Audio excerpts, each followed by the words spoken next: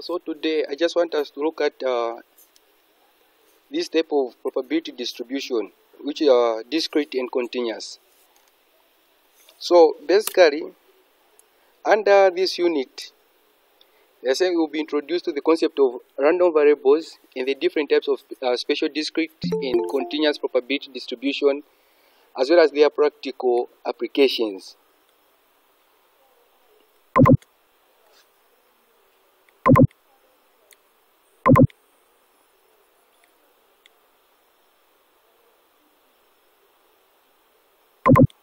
Okay, so basically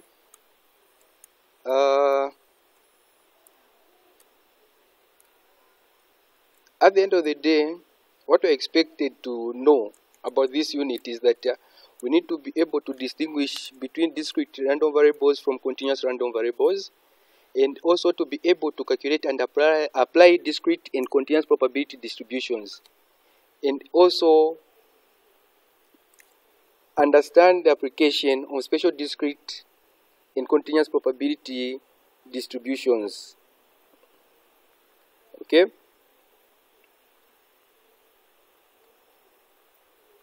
So now the contents will focus on discrete probability distributions, and these are some of the types of discrete probability distributions. So we have binomial, Poisson, hypergeometric, geometric, and negative binomial. Then under continuous probability distribution, we have normal, exponential, uniform, gamma distribution, and Weibull distribution. Okay, so to start with, we need to understand what a random variable is. Okay, we need to understand what a random variable is. So now, here they are saying to appreciate and understand the concept of discrete and continuous probability distribution, it is important first to define and discuss random variables. So random variables can be defined as a numerical description of the outcome of an experiment. Thus, random variables associate numerical values with each possible experiment outcome. Random variables can either be discrete or continuous depending on the numerical values the random variables assumes. Okay, so when we're talking of random variables, we assign them different numbers depending on the outcome of an experiment. Okay, for example, let's say you can define your random variable to be the number of times when you toss a coin you're going to experience a tail, or you can assign your random variable to be the number of observations that you are going to observe at the end of the day when you toss your coin maybe 3 times. Okay, so we can tend to assign our random variable in different ways. So now basically we have discrete and continuous. So what do we mean when we say discrete, and what do we mean when we say continuous probability distributions? So for discrete random variables, we are saying that this is a random variable that can assume either a countable number of values or an infinite sequence of values. In the finite case, the assumed countable values terminate. Okay, so for example, those probabilities that you are able to count, here they've given us an example of a countable value which are terminated, meaning that they have an end. Let's say maybe you have numbers 1 up to 20, numbers 1 up to 6. So those values which you can able to count, they fall under discrete random variables. Okay, sometimes in the countable infinite case, so in the case whereby your values, let's say from 1 up to infinity, you can't count infinity. Okay, it's endless, but you can still count. Those values falls under discrete random variables. Okay, so here are some of the examples of discrete random variables. The number of students in economics class, which is statistics 2331. So you are able to count the number of students in this course. Okay, the number of days in a week, you are able to count. The number of visitors to your room at dinner, those guys who come to dive at lunchtime. Okay, so that, so long you are able to count, meaning that distribution falls under discrete random variables. Okay, so here we can say, we can conclude that discrete random variables observation are mostly counts. Okay, so basically when they give you an experiment, where you are able to observe a countable events, just know that it falls under discrete. Okay. Then Mr. D. Yes, please. Mr. Derek. Please Yes, send please. the recording of the class. You've been breaking ever since you started on my end. Oh, am I breaking to everyone, or maybe? No, it's on Kukenga's end. Okay, okay. Yeah, I'm recording, so I'll try to send the recording after class. Okay. So, to distinguish between discrete and continuous random variables, first to define what a continuous random variables are, we are saying that this is a random variable that may assume any numerical value in an interval or collection of intervals. Examples of continuous random variables include weight. We know that when you are trying to assign weight, x, meaning the value of the weight, supposed to be greater than 0. Amount of rainfall, you can't count the amount of rainfall, but you can measure. Okay. The distance covered, you can't count the distance which has been covered, but you can only measure. The length of time between visitors to your room. So if you're looking at time, you're looking at the distance covered, the amount of rainfall. Things that are not countable, they fall under continuous random variables. Okay. Now, in conclusion, we're going to say x is a continuous random variable if x may assume values in some interval. So in the case where you're experiencing an interval, okay, in a case where you're experiencing an interval, that falls under continuous random variables because you are not able to count. Okay. So now, here is just a summary to say a random variable x whose values are obtained by counting falls under discrete random variable, and a random variable x whose values are obtained by measuring, it falls under continuous random variable. Okay. So now, discrete probability distributions. Now let's start with discrete probability distributions. Okay. So we are saying that, okay, just a minute, let me try to do this.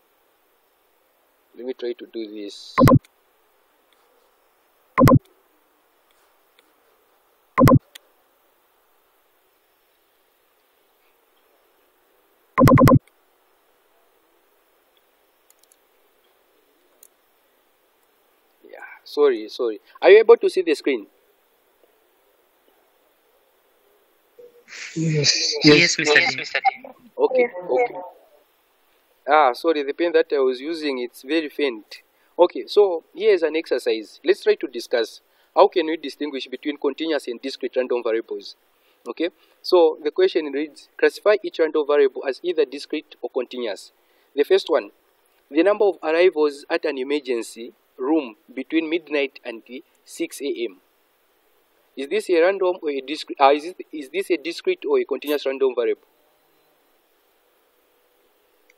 It's a discrete. Why? It's a discrete. Because you are able to count. Sorry? Because you are able to count the number of arrivals. Okay, you are able to count the number of people coming, right? Yeah. Okay, it's a discrete, yes. Then the duration of the next outgoing telephone call from a business office. The duration of the next outgoing telephone call from a business office. Is this a continuous or a discrete? That's continuous. Okay, someone else? There was a different answer. Kukenga.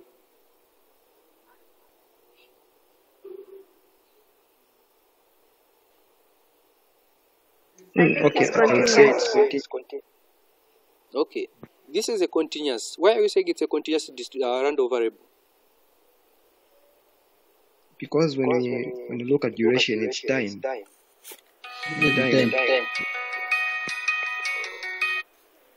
Yeah, true.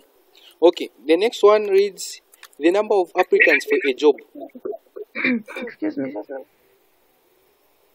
It's discrete. So try to speak up, I can't get you. It's discrete.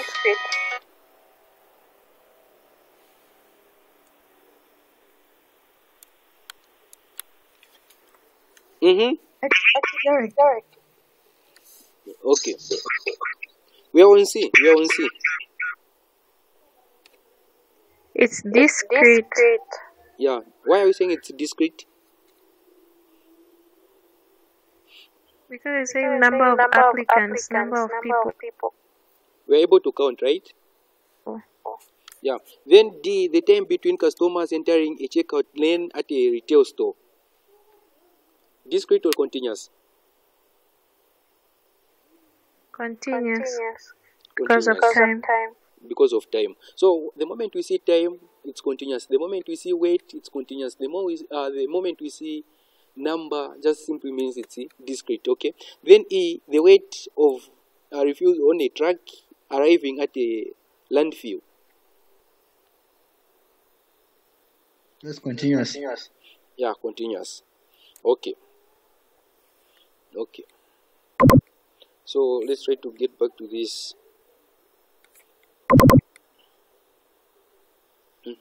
So under discrete probability distribution, what we are saying is Sorry Yes? to take you back. I have a question. What did you say a random variable is? a random variable. Are you able to see my screen? Yes. Yes, I'm able to see it. Okay. So a random variable is defined as this. The second paragraph. Any numerical description of an outcome of an experiment. So any numerical value or the result of an experiment, what you are expected to see after conducting an experiment. So those outcomes, you assign them values. So the signing of the values is what you are referring to be a random variable.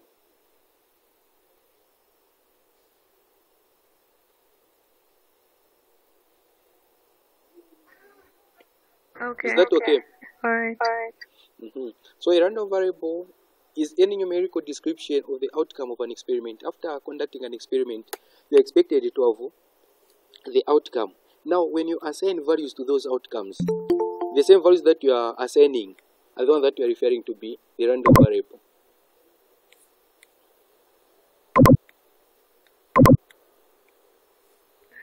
Please give an example of a random variable. I've just given an example. I've said in the case where you say, let me random variable to be the values, to be the number of times that you experience a head when you toss a coin, maybe 3 times. So meaning your X will be the outcomes of that experiment. So if you toss a coin, let's say maybe 3 times or twice, let's say twice, it's either the first outcome can be a tail, can be a head. Okay, you are going to see the examples. Don't worry, you are going to see the examples. So, okay, to continue,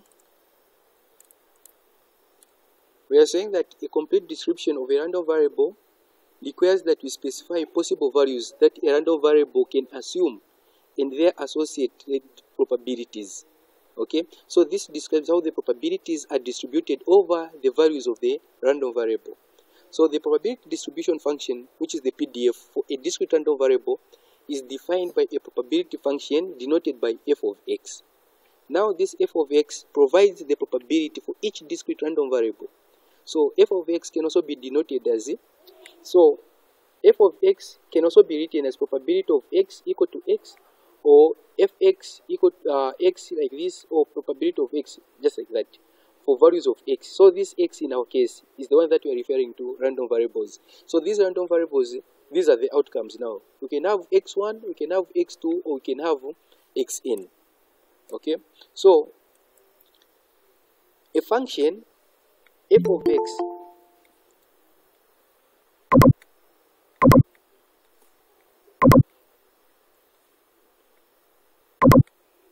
so we are saying a function f of x is a discrete PDF if for any countable infinite set of real numbers. So depending on the number of outcomes that you have, so long those numbers are those outcomes are able to be counted, the following is supposed to hold.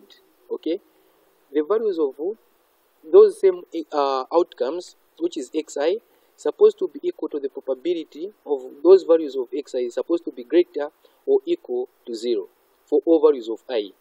Okay, so meaning that depending on the number of outcomes that you might have, or you have an infinite set, but so long you are able to count, those probabilities, they're supposed to be greater or equal to 0. And when you sum them, all the values from 1 up to infinite, okay, when you try to sum them, all the probabilities, they're supposed to give you 1. Okay, so whenever you're conducting a probability distribution function, what you need to know is that when you add all the probabilities, you're supposed to get a 1. Okay, because we know that when we say probability is equal to 1, we mean certainty of an event. Okay, probability can never be greater than 1 or less than 0. Okay, so here is an example. So we are saying record the experiment of tossing a coin twice. Then find. I have a question. Yes. On the first point there. Sorry. On your first point where you say f of xi is equals to pxi greater than or equal to 0 of all values of I. Does it mean even numbers like above 1? So what we are saying is this x is a random variable. So a random variable, we are saying it's any numerical value of the outcome after conducting an experiment. So the outcome can be a set of infinite, meaning that you can have observation, let's say maybe from 1 up to infinity. Okay, you are looking at the result or the outcomes. So for the outcomes, it can be numbers from 1 up to infinity. No wonder we are saying that for all values of I, which is the random variable, the probability is supposed to be greater or equal to 0, because the number of random variables, they will start from 1.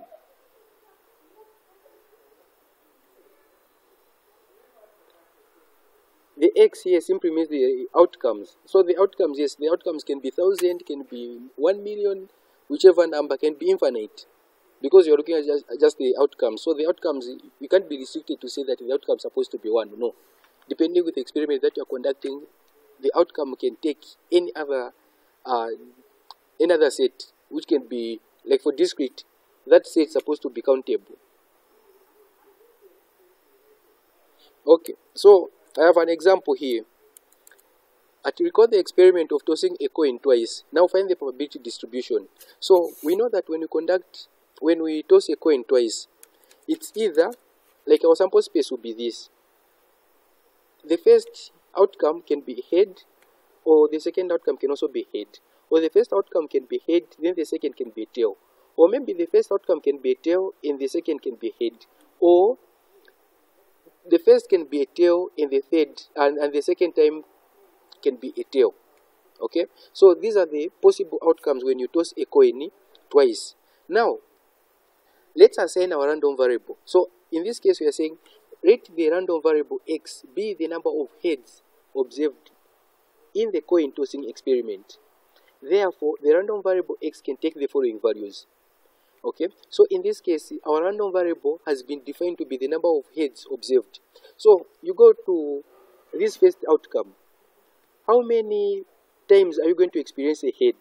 Twice. This is the 2 here that you are seeing. Okay, then the number of heads, here you can experience 1, there 1.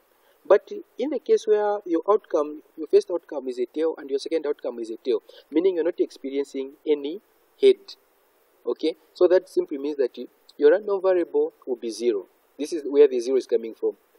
After tossing a coin twice, in the case where your outcomes are both tail, meaning that you're not experiencing any head. So our random variable, which has been defined to be the number of heads observed, since now we are not observing any head, no wonder we've assigned our random variable to be x equal to 0. Then in the case if our first outcome was head, then the second was tail, we've just experienced 1 head. Or when the first outcome is a tail and the second is a head, we've just experienced 1 head. No wonder here we've assigned our random variable to be 1. But in the case when we experience at both trials, we experience head, we've assigned our random variable to be 2. Okay, so now we are saying we know that the number of sample size, it's 4, like the outcomes. We have 1 HH, HT, TH, and TT. This is the number of sample size. Now, the probability of x is equal to x, therefore is equal to what? So now we are trying to find the probability of these random variables that we've been given. Okay? So when x is equal to 0, this simply means that when your number of heads observed is 0, so you experience, how many times did you experience the number of heads was equal to 0? This is when your first outcome and the second outcome were both tail. Okay? So in this case, it's this outcome, tail. So when you experience tail, this outcome is 1 out of 4 outcomes. Okay? When x is equal to 0, we are looking at tail. So this is 1 out of 4. So the probability of you experiencing no head is equal to 1 over 4. Okay? Then the probability of you experiencing one head. For you to experience one head, it's either your first outcome was h and your second outcome was tail, or your first outcome was tail and your second outcome was h, which is ht and th. So now the probability of x is equal to 1, it's 1 over 4 plus 1 over 4. Okay? So since you have 1 there, just the same as saying 1 plus 1, which is 2, 2 over 4. Then when you try to simplify this, it will be 1 over 2. Okay? Then the probability, when we assign x is equal to 2, x is equal to 2 meaning that when we observed at both trials, we experienced a head. So head. So how many times did we experience head? It was just 1. So it will be 1 out of 4. So this becomes our what? Our PDF. Okay? So now we are saying then the probability distribution of the random variable x is. So we can write our PDF to be something like this. When x was equal to 0, our probability was 0.25, which is 1 over 4. When x was equal to 1, our probability was half. When x was equal to 2, our probability was 0.25. Okay, so now, if we try to prove those conditions that we said for a PDF, these are supposed to hold. We said that the values of x, the number of random variables that we are going to assign, supposed to be greater or equal to 0. So if you can see here, you have a 0, you have a 1, you have a 2. So you can even see clearly to say that these values are greater or equal to 0. Okay? Then we said that when you sum up all the probabilities, you're supposed to get a 1. So let's try to add this. So when you say 0.25 plus 0.5 plus 0.25, it will give you a 1. Every time, I mean always, you're supposed to get a 1. In the case if you're getting something less than 1 or you're getting something greater than 1, just know that somehow you've made a mistake. Okay? That's under PDF, discrete probability distribution. Okay. Then I have some questions under the same PDF. Let me check.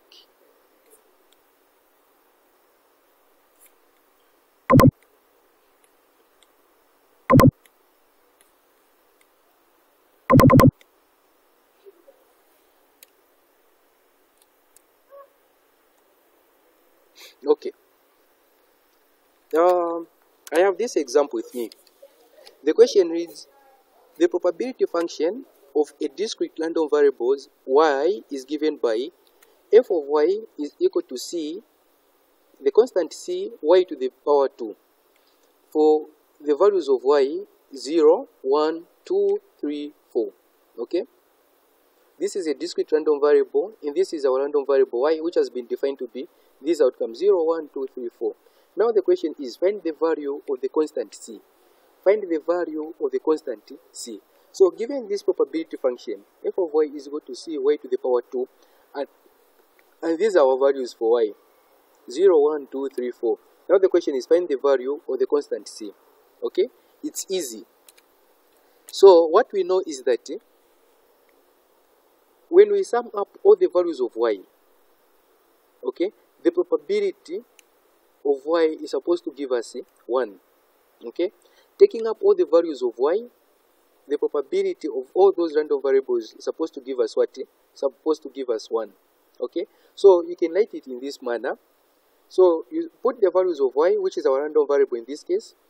So you have 0, 1, 2, 3, 4, which will be given there. Okay? These are the values. Then our function is c, y to the power 2. So now, let's start substituting. Okay? cy to the power 2. So when y is equal to 0, what will be the value of c? Or what will be the value of this function f of y? When y is equal to 0, what will be the value of this function? So in short, we are trying to substitute where there is y, we put 0. So 0 multiplied by c, it will just be 0, right? So this is the 0 that we are seeing here. Okay, then when we try to substitute a 1, it will be 1 squared. So 1 squared, it will just be 1. 1 times c, it will just be c, which is the c here. Okay, then if you put a 2 to the power 2, it's a 4. 4 multiplied by c, it will be 4c, which is the 4c that you are seeing there. Then if you assign a 3, it will be 3 to the power 2, which is 9. 9 multiplied by c, it will be 9c, which is there. Okay, then 4, when you put 4 here, it will be 4 to the power 2, 16. 16 multiplied by c to be 16c. That will be the value of y, the value of f of y. Now, we know that when we sum up the probabilities of all the values that the random variables takes, we're supposed to get a 1. Okay, so in short, when we add the 0 plus c plus 4c plus 9c plus 16c, we're supposed to get a 1. So you just add this and equate it to 1. So 0 plus c is c. C plus 4c, 5c. 5c plus 9c, 14c. 14c plus 16c, 30c is equal to 1. So to find the value of c, which is the constant, divide by 30, even this side by 30. So 30 by 30 cancels, remain with the c. c is equal to 1 over 30. So if you want, just try to put 1 over 30 here. Put 1 over 30, 4 multiplied by 1 over 30, 9 multiplied by 1 over 30, 16 multiplied by 1 over 30. Then try to add. It will give you 1. Okay? So every time, you need to understand to say, when I sum up all the values of the random variable for the probability which you've been given, you are supposed to get a 1. Okay? If you don't get a 1, just know that you've made a mistake. Okay? Is that okay?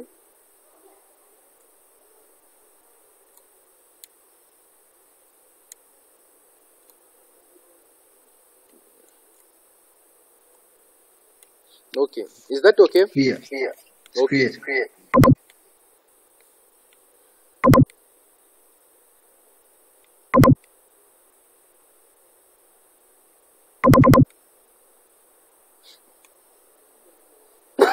Excuse me. Under cumulative distribution function, we are saying that let x be a random variable. The CDF, or the distribution function of a random variable x, denoted by capital letter F.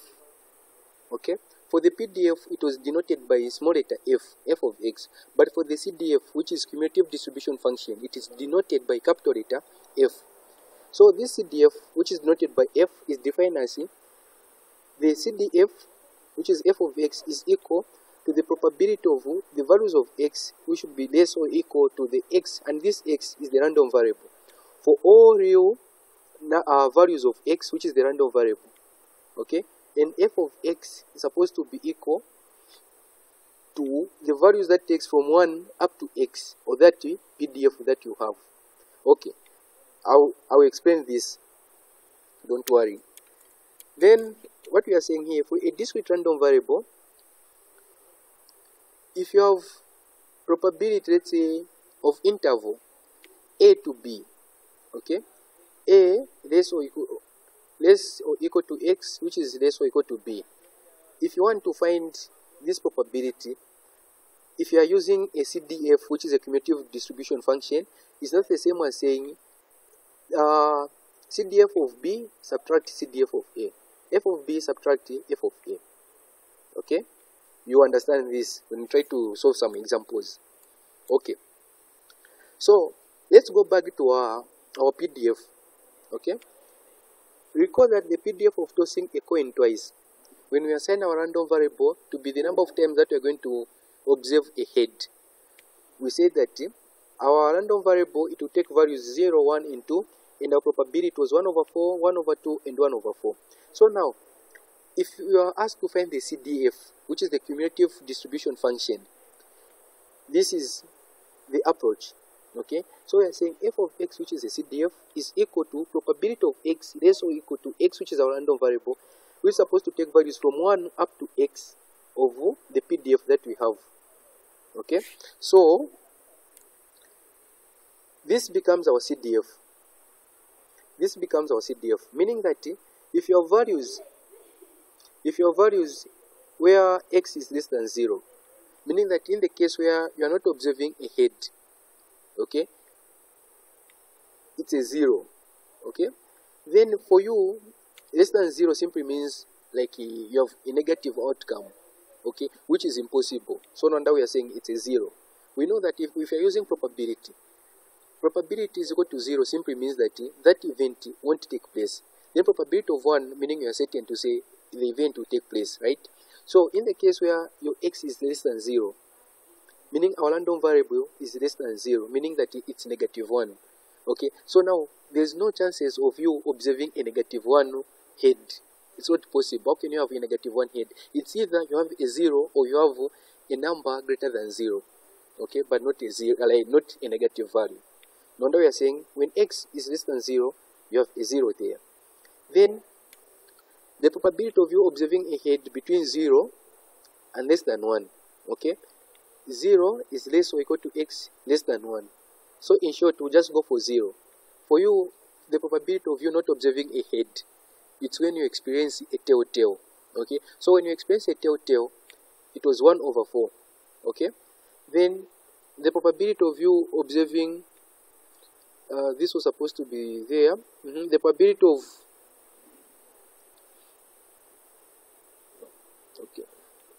there was a mistake here. It was supposed to be 1 over 2. The probability of you for 1, when we have a 1 there, 1 less or equal to x less than 2. Okay, 1 less or equal to x less than 2.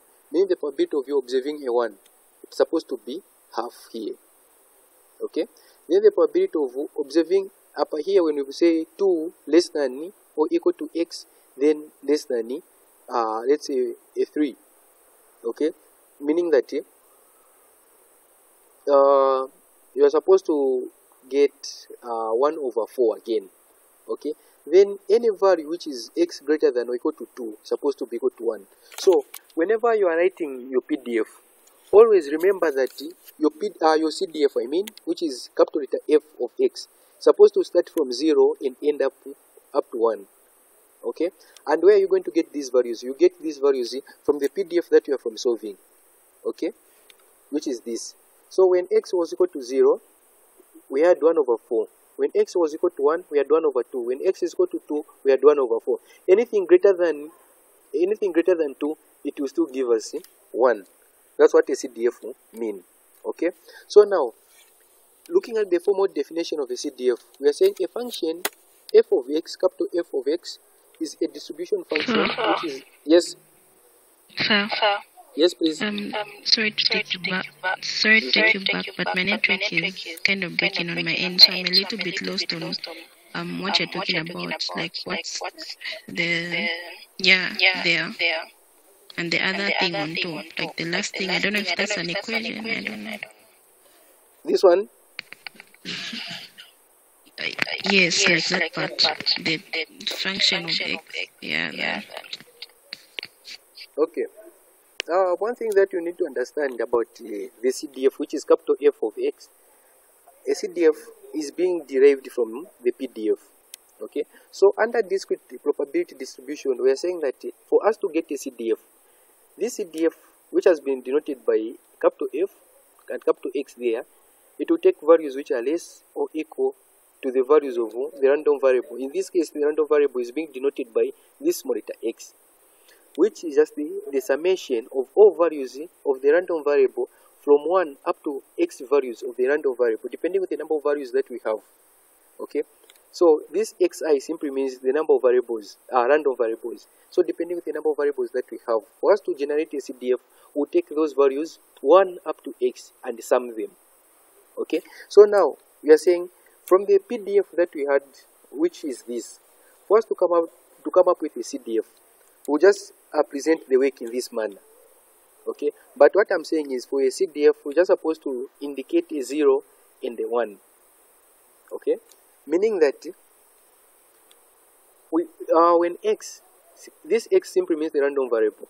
When the random variable of x is less than 0, in the actual sense, this simply means that you experiencing the number of heads which you can observe after tossing a coin twice will be less than 0. Meaning that you can have an experiment of observation of observing a head of a negative value. Okay, so what we mean is this is impossible. Like you can't have a negative outcome when you toss a coin. It's either you experience a head or you experience a tail. So it's either your value will be 0 or your value will be 1. Okay, there's no way you can say that when I toss a coin, I'll experience an outcome of negative value.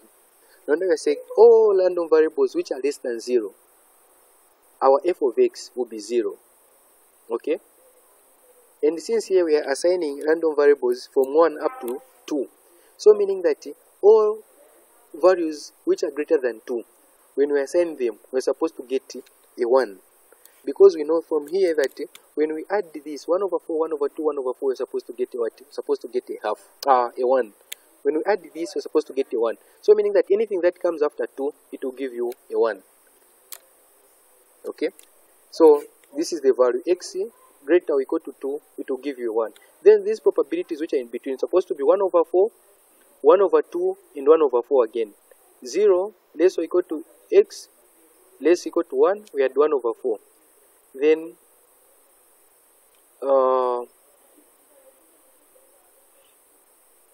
this one again was supposed to be 1 over 2, then 1 over 4. So that when we try to add, at the end of the day, it will take us back to 1 here.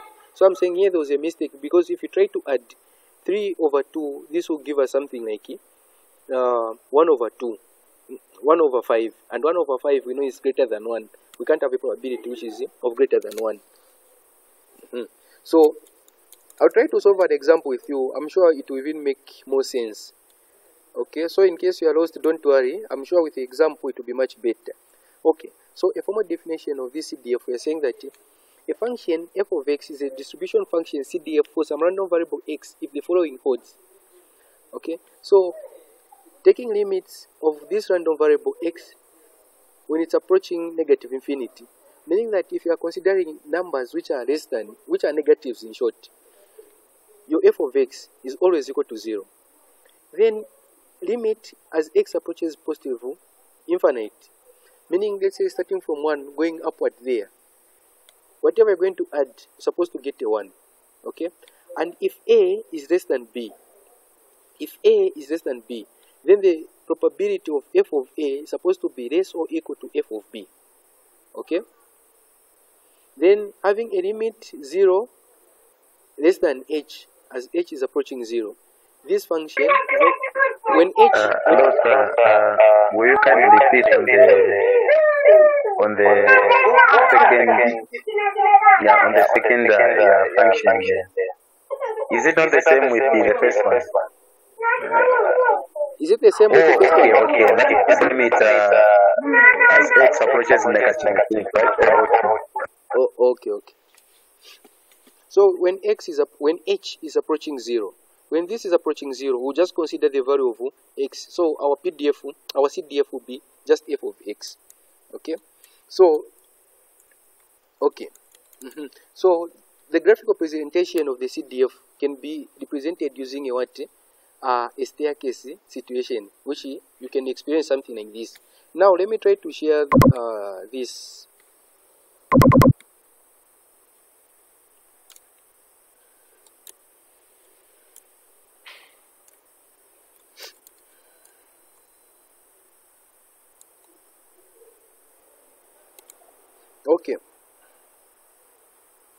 Okay.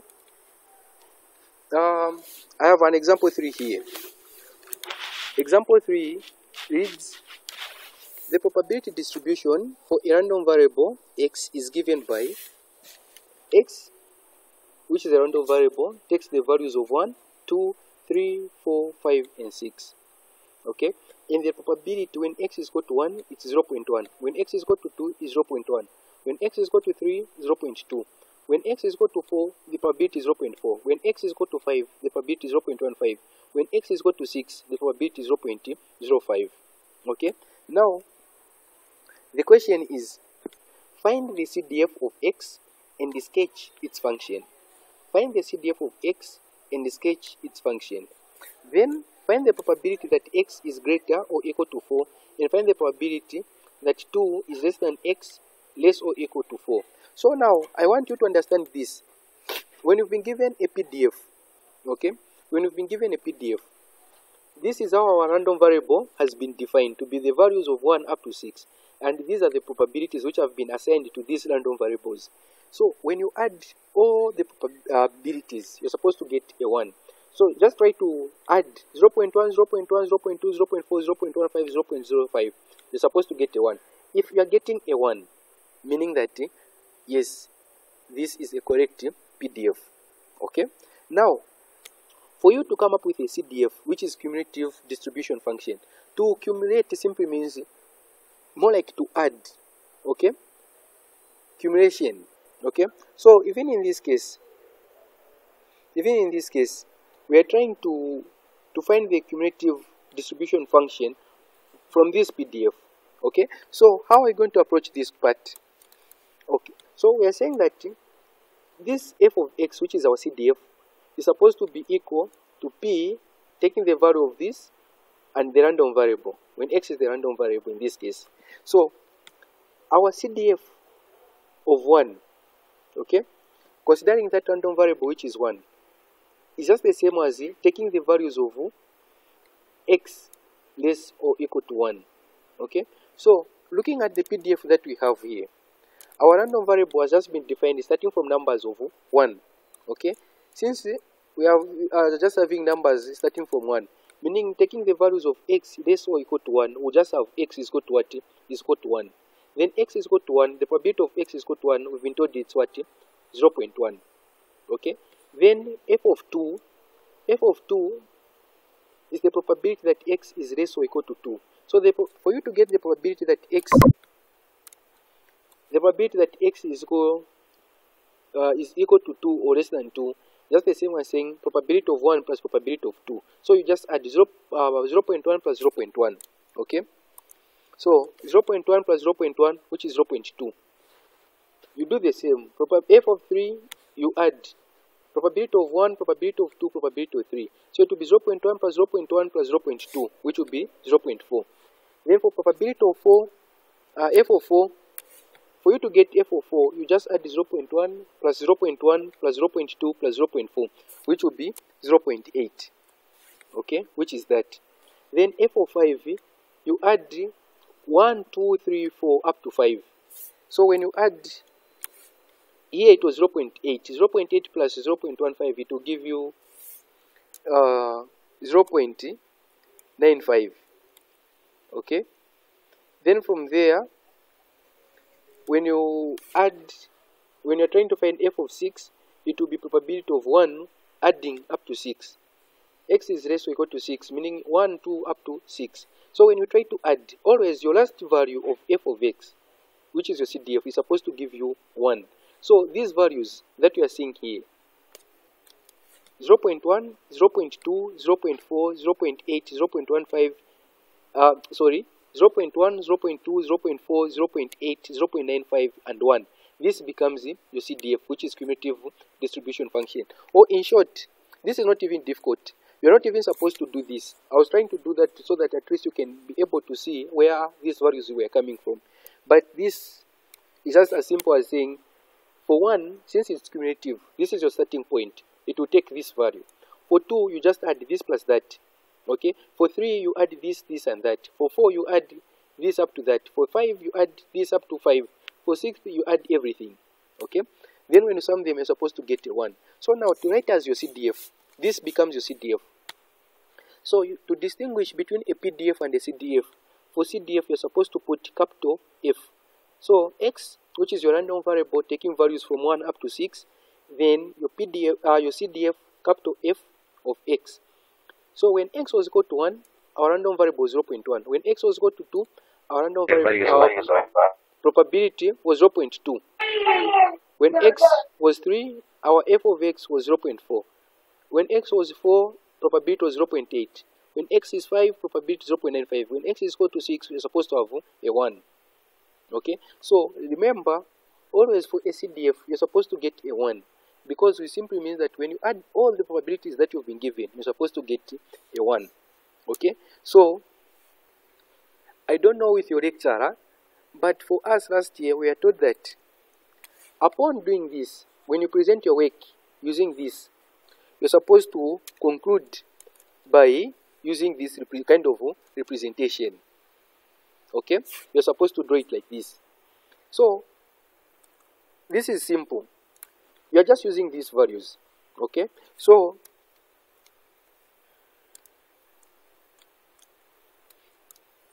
what we are saying is, in the case where your random variable x, okay, is less than 1. So in this case, we don't have anything less than 1. So in the case where you have anything less than 1, meaning it will give us a probability of 0.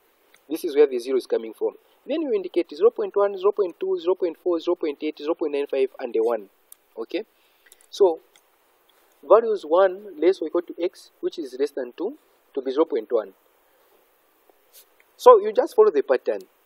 Here 2 wasn't included, you include 2 here. 2 less or equal to x less than 3. Okay, then 3 wasn't included, you include 3 here. 3 less or equal to x less than 4. 4 wasn't included, you include it here. 4 less or equal to x less than 5. 5 wasn't included, which is that. 5 less or equal to x less than 6. 6 wasn't included, which is that. So any values that x will take, which are greater or equal to 6, it will give us a probability of 1. So there's no way you can say, maybe when x is equal to 7, what will be the value of this f of x? Okay, so it will still be 1. Anything greater than 6 will still give us 1, because we know that probability is equal to 1. Is that okay? Please Then go through that again. Sorry. Which part is not clear? The last part where you are grouping them. Where I was adding them? This part here where there are intervals.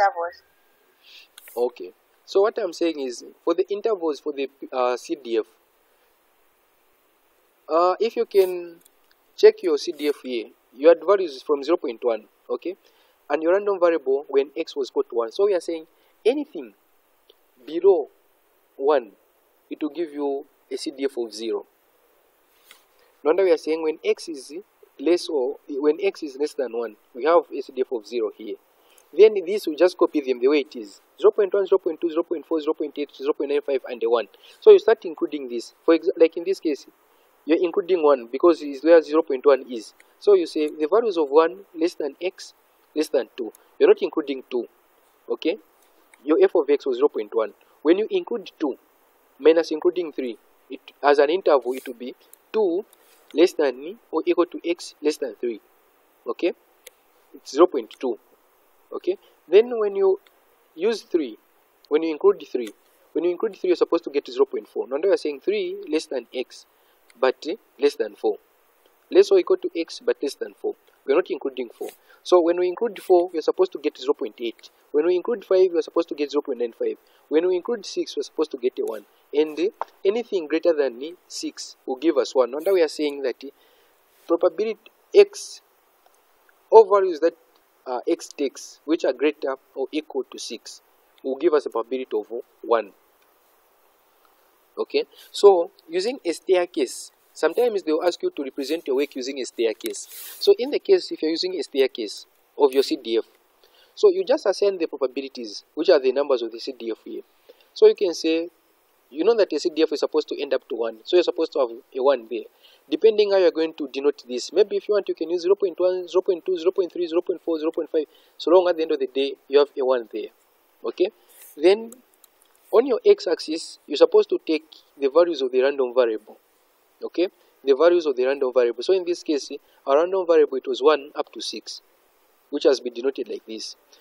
So we know that when we consider this value, which is 6, when our random variable was 6, okay, when our random variable was 6, okay, let's start with the 0.1. When our random variable was 1, okay, when our random variable was 1, using this interval, we are saying that 1 less or equal to x less than 2, meaning that 2 is exclusive. We are not including 2. No wonder here we are saying you close here, then you open. The open part, if you can remember in first year under sets, open interval in closed intervals, we said in the case when you close the interval, you're supposed to shade. When you open, simply means you're not including the values. Okay, so the interval, when x was equal to 1, we are saying that it was 0.1. So 0.1 was somewhere there. So from here up to there, but we are not including 2. Okay, then if we include 2, our CDF was 0.2. Okay, when we include 2, our CDF was 0.2. So we'll go where there's 0.2, then you include 2 up to 3, but you don't include 3. Okay, then you check. When you include 3, what was your CDF? Your CDF was equal to 0.4. So you go where there's 0.4, 3 was included, but 4 wasn't included. So you open. Then you check. Up to, from 0.4, you had 0.8. Then 0.8 there, 4 was included, but 5 wasn't included. So you leave it open like that. Then you go for 0.95. 5 was included. So this is 5. 5 was included, but 6 wasn't included. Then from here, anything greater, starting from 6 or greater than 6, meaning going this side, okay, going to the infinite, it will give us a probability of 1. So if you use a staircase, your value or your answer of the CDF will be something like this. So sometimes the question will be like, find the CDF and represent using the staircase. So in the case you're using a staircase, this is supposed to be your CDF. Okay, it's simple. You just get your intervals from here. Okay, you get your intervals from here. Then since you are using less or equal to, meaning 2 was included, is less than 3. 3 wasn't included. Where it wasn't included, you just leave your interval to be open.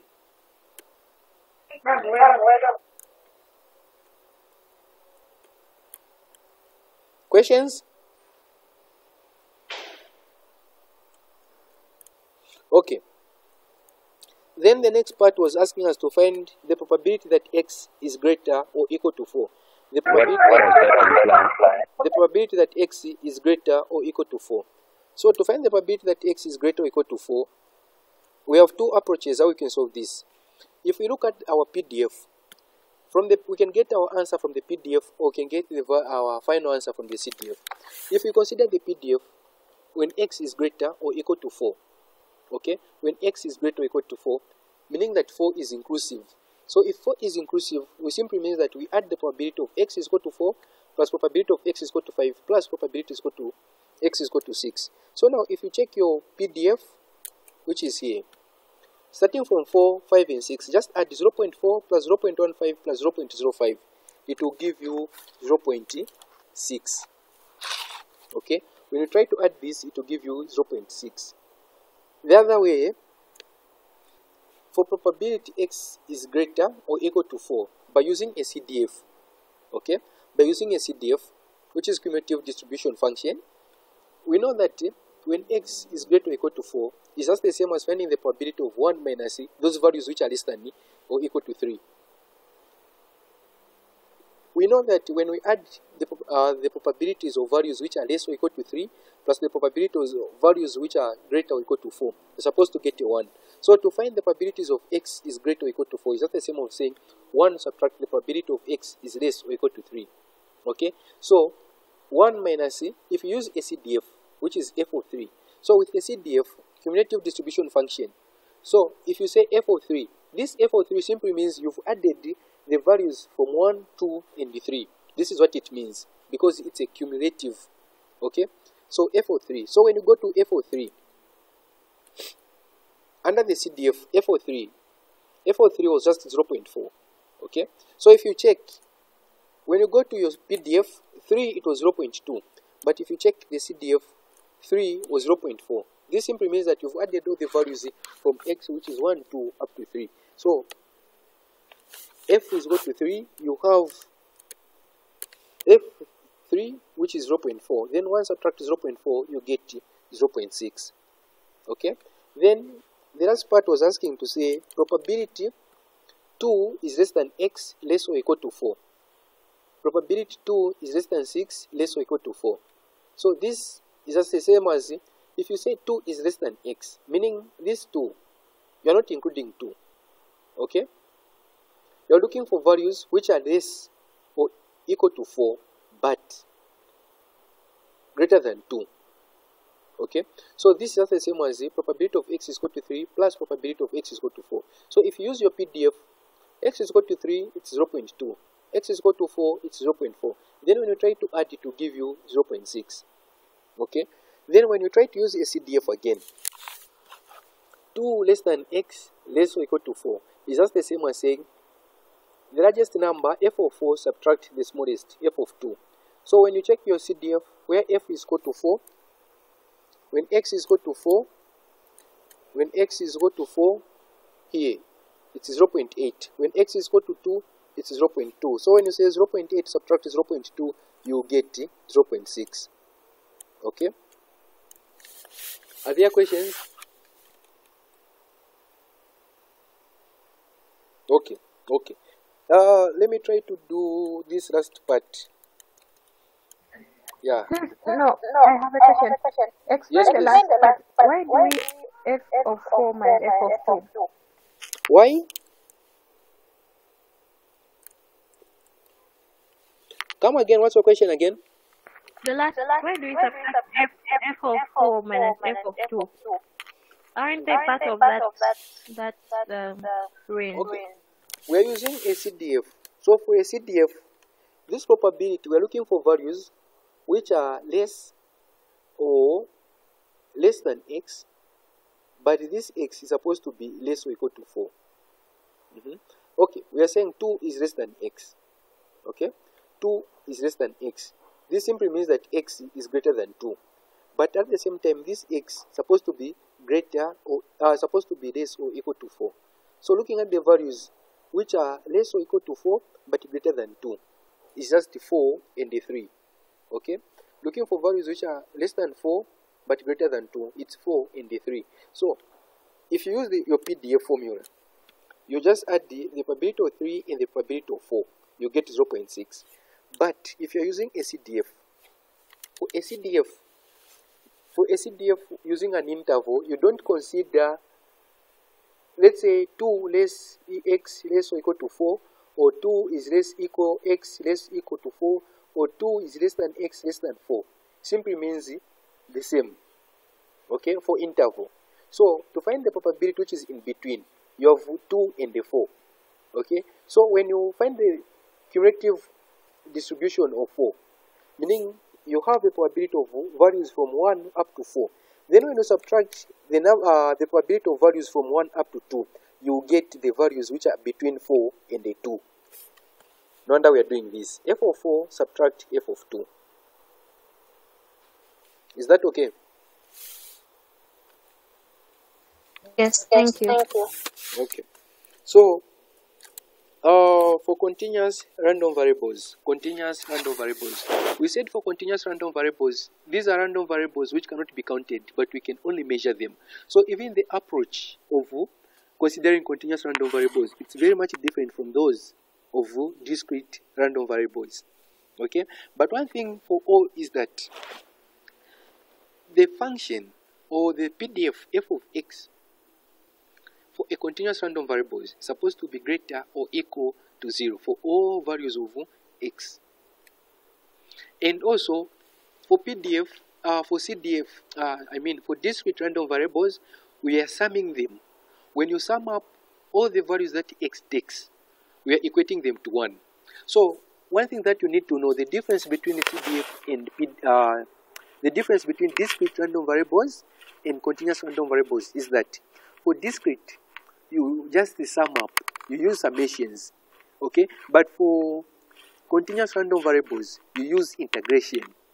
Okay, so we are saying that when we integrate all the values that x takes for the function f of x, when we integrate it, all the values of x, when we try to substitute, we're supposed to get a 1. Okay, for discrete, what we are saying is that when you sum up, okay, when you sum up all the values of y, or when you sum up all the values of x, where is that example? Okay, it was starting from, okay, yeah, so even just from here, when you sum up all the values of y, when you just sum up, we're supposed to get a 1. Okay, that's for discrete. Then for continuous, we are saying that instead of summing them, you are integrating. So when you integrate all the values that x takes for that given function, you're supposed to get a 1. Okay, note, if x is a continuous random variable, PDF, which can also be denoted as f of x, over the interval x2 less than x less or equal to x squared, x2 again, then, or in short, in the case where you have a probability like this, given that kind of interval where a is less than x less or equal to b, okay, you're supposed to integrate, and your limits will be a to b, okay, your large number there and your smaller number there. Then you integrate f of x, okay. Now, what this simply means is, we know that probability is just equal to area under the curve. So you might be given a curves, something like this. So for you to find the probability, let's say between a and a b, it's just a matter of integrating this part. So let's say this was a function, okay, this was a y function. Now they've asked you to find the probability between a and a b. So for you to find the probability between a and b, you just need to integrate this function, and your limits will be a and b. By using the limits a and b, you are trying to find the area in between. And this area in between is the one that you are referring to be the probability. Okay, so the area under the curve is equal to probability. So now, one thing that you need to understand under continuous random variables, if you are looking for values, probability a is less than x less or equal to b. It's just the same as probability a is less equal to x less than b, or probability a less than x less than b, or probability a is less than x less or equal to b, okay, or probability a is less or equal to x less or equal to b. So for continuous random variables, so long you've been given these two intervals, despite the sign that we are going to use here, we are going to treat them to say these are your endpoints or your limits. Okay, despite the signs, it's different from discrete. From discrete, if you say a is less than x, meaning that a is exclusive. But for continuous random variables, if you say a less than x less or equal to b, meaning that these are your limits, meaning that you need to integrate between b and a. I'm sure this is clear.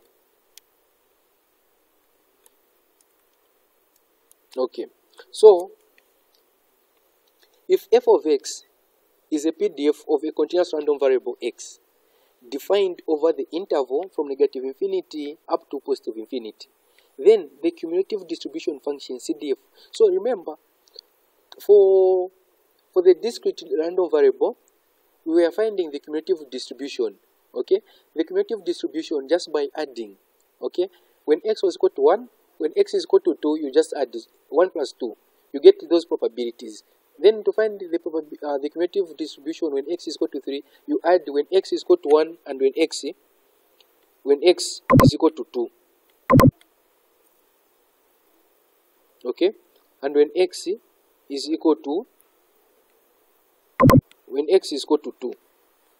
So for the CDF now of a continuous random variable, you are supposed to integrate.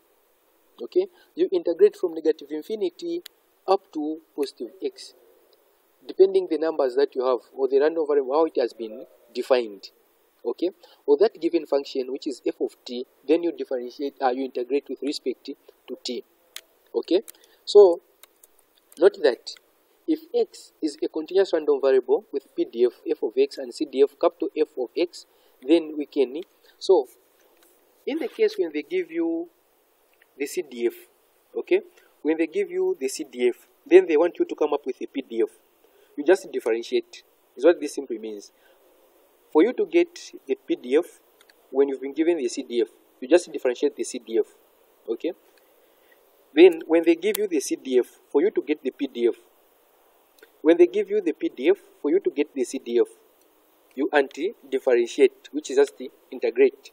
Okay, so when they give you when you have a PDF, to get a CDF, you integrate. When you have a CDF, to get a PDF, you differentiate. Okay, so I have an example with me here. Now you might ask, like, how am I going to know that this is a discrete and this is continuous? Okay, so the most important thing is to note how they are defining their random variable. Is to note how the random variable has been defined. Sometimes they won't give you the intervals, but we know that so long they are talking about something which can be counted, that's a discrete. And how are we going to approach discrete random variables questions? For discrete, you are supposed to be adding. Okay, you use the summation. But in the case where you're dealing with continuous random variable, you're supposed to integrate. Okay, so now this is a continuous random variable. So the moment you see a continuous random variable, when they give you a PDF, then they want you to come up with a CDF, meaning you're integrating. Okay, so in this case, you have a PDF which is f of x of a continuous random variable x k is equal to x squared, taking the values of -1 less equal to x less 2. Now find the value of the constant k, find the CDF of x, and find the probability of 0 less or equal to x less or equal to 1. Okay, so to start with, to find the value of the constant k, one thing that you need to understand is that when I integrate this PDF, because I know for me to get a CDF, when I integrate all the values that the random variable has been defined for that given probability or that given PDF, I'm supposed to get a 1. Okay, from here, when I integrate the PDF to all the random variables that have been assigned to this PDF, I'm supposed to get a 1. Okay, so meaning that when I integrate this function that have been given here, x kx squared, when I integrate this to these values of x which have been assigned -1 up to +2, I'm supposed to have a 1. Okay, so to find the value of the constant, the first example that we solved, we were trying to find the value of c, and we tried to find the probabilities by adding for us to find the value of c. But in this case, we are integrating, but we need to equate our integral to 1. Okay, so we are saying this PDF f of x to all the values that have been assigned of x supposed to get a 1. So we have values from -1 up to 2. So I've said for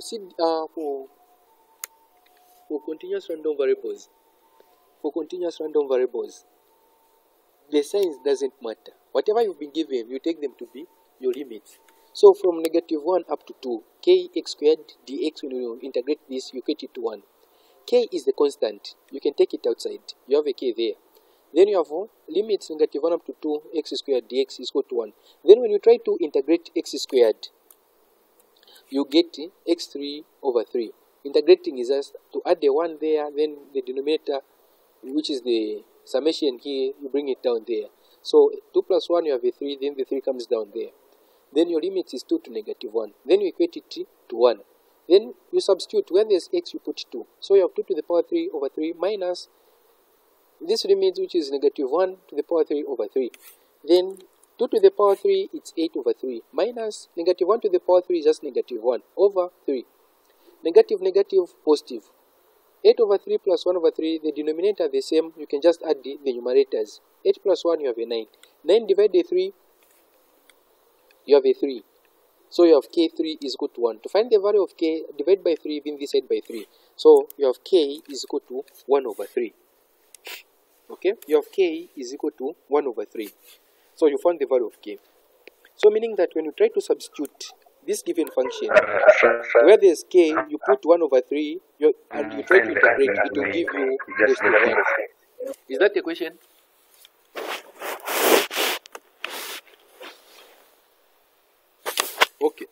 Yes, Yes, is that a question? I'm just asking if you may repeat on finding the value of k. I might do it.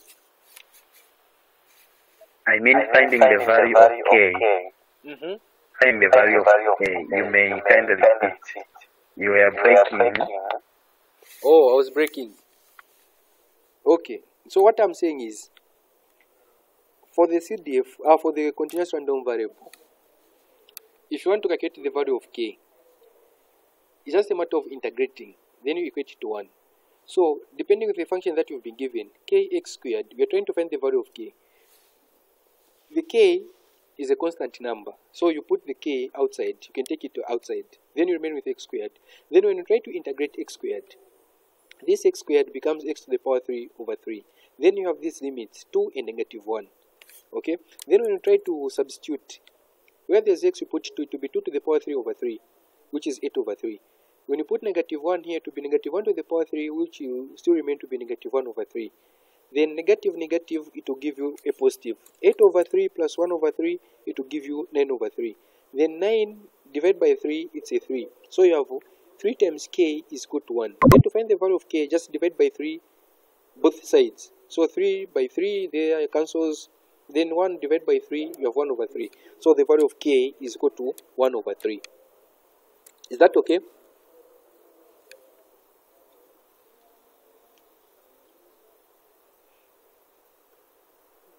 Is that okay? Yes. Thank you. Okay. So now let's try to find the CDF. How are we going to get the CDF of continuous Yes, random variable? I'm clear now. Okay, thank you. So for the CDF, which is capital F of x, we are saying we are supposed to integrate, okay, from the least random variable that we have to x. You always put the x for the CDF of a continuous random variable. I repeat, if you are calculating the CDF of the continuous random variable, you take the least of the interval that you've been given, and your upper limit will always be x. I know from that interval that you've been given, the upper limit is 2. But for CDF, if you're calculating the CDF of a continuous random variable, random distribution, you're supposed to put a x. Then that given function that you have, f of x, where there's x, you can denote it with any other letter, just to try to distinguish between this x and that x which has been substituted. So in this case, I've just put a t. Okay? My function of f of x was k x to the power 2, and we found the value of k to be 1 over 3. So now my x squared in this case has been denoted by t to the power 2, okay, t squared, so that I try to substitute with the value of x there. I repeat, for the CDF or the continuous random distribution function, your limits will always be your least from the given interval to the upper limit, which is your x. Okay, so when you try to integrate here, 1 over 3, which is constant, you can take it outside. Then you have negative 1 to the power x. Then you remain with t squared dt.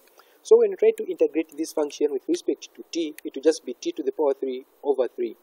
So if you want, you can even put a k there. So you integrate with respect to k. Okay. So when you do that,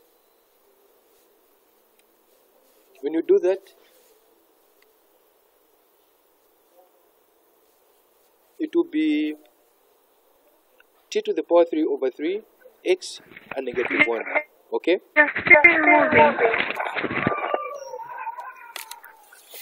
Is that a question?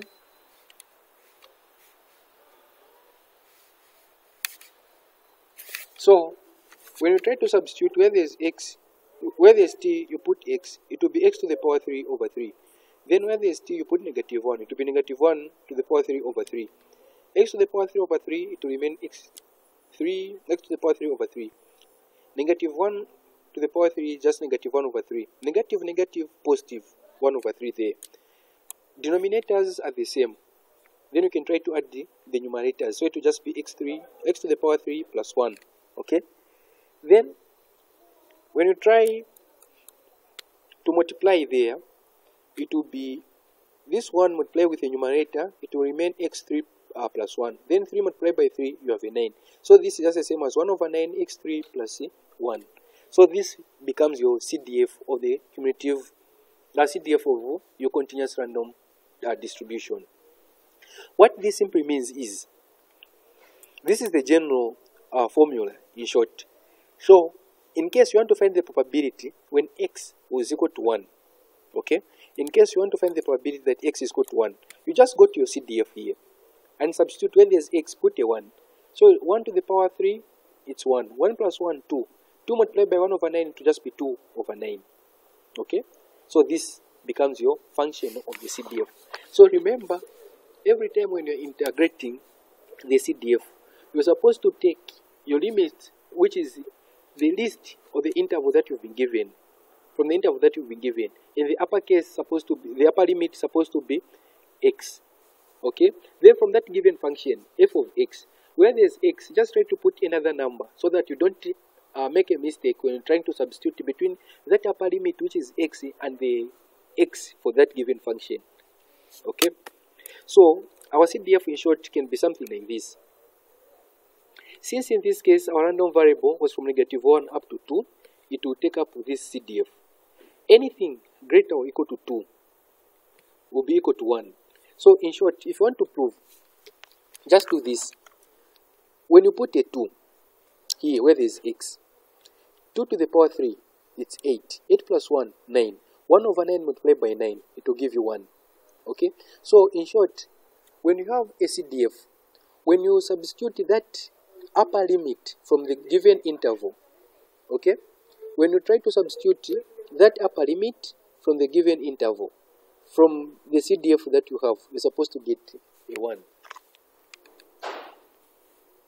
Okay? Then any values x greater than 2, it will give you a 1. Then, since here we had -1, so this simply means that any value where x is greater, where x is less or equal to -1, it will give you 0. Okay? So, this is what it simply means. As a graph, it will be something like this. If you try to plot, when x is equal to 2, you get your function, which is 1. So anything greater than 2, it will still be 1 like this. Then when your x is -1, it will be 0. Okay? So you have something like this. Now, to find the probability that 0 is less than x, less or equal to 1. To find the probability that 0 is less than x, less or equal to 1. You have 0 to 1. Two approaches that you can use here. You can use your f of x. You integrate that given function, which is 1 over 3, the value of k. 1 over 3 x squared. You integrate it, since your limits it's 0 to 1. Okay? So, which is 1 over 0 there, 1 over 3 x squared dx. You can take 1 over 3, which is the constant outside, then you have the limits 0 to 1, you remain with x squared. You try to integrate x squared, you get x to the power 3 over 3. Then you try to substitute, where there's x, you put 1, it will be 1 over 3, 3, 1 over 3, this, it will just be 1 over 3. When you substitute 0, it will just be 0. So 1 over 3 and 1 over 3 there. When you try to multiply, it will give you 1 over 9. Okay, so if you want to find the probability by using the given function, just integrate. Depending with the interval of the probability that you've been given, those will be the intervals that you're going to use when integrating. Or if you want, you can use your PDF, your CDF. So since our CDF is equal to 1 over 9, x to the power 3 plus 1. So for me, to find the probability that x, that 0 is less than x, less or equal to 1. In short, I'm trying to find the probability that f of 1 subtract f of 0. Remember, if you're using a CDF, which is cumulative, when you say f of 1, meaning that you are considering the values from 1 going back or to the left. Okay? F of 0, meaning you're considering all the values from the negative up to 0. Okay? So, you can go to your function, which is your CDF in this case. Where there's x, put 1. Okay? So, when you put 1 here, it will be 1 to the power 3. 1 to the power 3, which is 1. 1 plus 1, 2. 1 over 9 multiplied by 2, it would be 2 over 9. Okay? Which is this. When f is equal to 0, when x is equal to 0, by using the CDF, where there's x, I'll put a 0. 0 plus 1 is just 1. 1 over 9 multiplied by 1, it is just 1 over 9. Then when I try to subtract here, 2 over 9 over, subtract 1 over 9. Common denominators, then you just subtract the numerators. 2 minus 1, I'll get a 1 over 9. So either you use this approach or use that approach, you still get the same answer at the end of the day. Okay? Is there any questions so far? So, just a quick reminder. How do One you thing that you explain need the to 2 bear, over just a 9 minute, just a for minute, F1? just a minute. If you have a CDF, if you have CDF, you want to get a PDF, okay? Just use this. I'm sure this will be helping. If you have a CDF, you want to get a PDF, differentiate this CDF, okay? Then if you have a PDF, then you want to get a CDF, integrate that CDF. This only applies when you've been given a continuous random variable. Okay, you are saying that I repeat where I was getting when I was substituting 1. Yes. How you got 2 over 9. So I'm saying, like in this case, I'm trying to use my CDF, right? So for the CDF, this signs doesn't matter. Just consider the limits. Okay. So my f of 1 subtract my f of 0. So my f of 1, I'll go to my CDF. My CDF was this. Where there's x, I'll put 1. So 1 to the power 3 is just 1. 1 plus 1, 2. 1 over 9 multiplied by 2. It will give me 2 over 9. Right?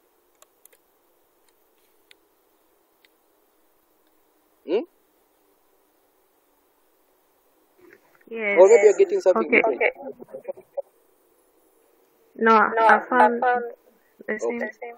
Okay. Then when my x is equal to 0, I'll do the same. Where there's x, I'll put a 0. 0 to the power 3, 0. Plus 1, 1. 1 over 9 multiplied by 1 is just 1 over 9. Which is this 1 over 9. Then when I try to subtract, it's 1 over 9 like that. So, we just need to be, to be very much careful. Remember, for discrete, you have a PDF and the CDF, which is cumulative distribution function. And how we get the CDF for when we've been given a discrete distribution, we just need to add. We get the summations. Then for continuous random variables, for random continuous distribution, for us to get the CDF, we just need to integrate. Okay? So when they give you a PDF, then you want to get a CDF under continuous. Remember, when you're dealing with discrete, there's nothing like integrating. But when you're dealing with continuous, values which cannot be counted, you integrate. Then when you'll be given a PDF to find the CDF, PDF to CDF, you differentiate, you integrate. Then CDF to PDF, you differentiate. Okay? So, I have an exercise here. Okay, let's make it a homework. Okay, I've even started solving. Okay, yeah, so here's the question. It reads the distribution function of a random variable x. And in this question, I guess it even came during our final exam. This same question. Yeah, so the distribution function of a random variable x is given by, so we have a CDF, right? Which is capital F of x is cx squared, where you have values from 0 up to 3, 1. In case anything greater than a 3, you experience a 1. Okay? Then, the probability that x is equal to 0, when the probability of x is equal to 3, will be 0. So, when you're looking at continuous random variables, what you're supposed to say is that you are using intervals. Okay, so in the case where you've been given a point under continuous random variables, in the case where you've been given a point, what's the probability that x is equal to 2 under continuous probability? The answer will always be 0, because for continuous you need to integrate. In short, what I'm trying to say is, In the case where you've been given a function, something like this, okay, you've been given a function something like this, then they ask you to say what is the area when x is equal to a. You can't find area at a point, okay. When area at a point, every time it will give you 0. I'm sure you're able to understand. So this comes under continuous random variables. Okay, so I'm going to upload this document in the group. Then please try to answer so that we try to help each other. Last time the work that I gave you, no one has even submitted. Though some people promised, no, we'll send the answers, but up to now. So there's nothing that we can do in case you don't understand. We'll just be moving ahead because I can't see how you are getting these things. If it's to slow down or maybe to repeat, something like that. So I'll be able to tell if you guys are responding. When I give you an exercise, you try to respond.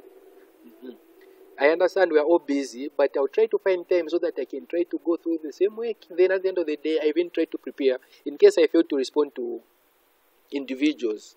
But I prepare some answers so that even yourself, you can try to mark yourself to see like, okay, how much you understand the given topic. In the group, I've sent a document for, is it tutorial sheet 1? Yeah, basically, it's probability. So just try to find time, go through the questions, see how much you understand the topic. Okay? Okay, if we don't have questions, then we can call it a night. Thank you very much for your time. Wait, have we done the density function?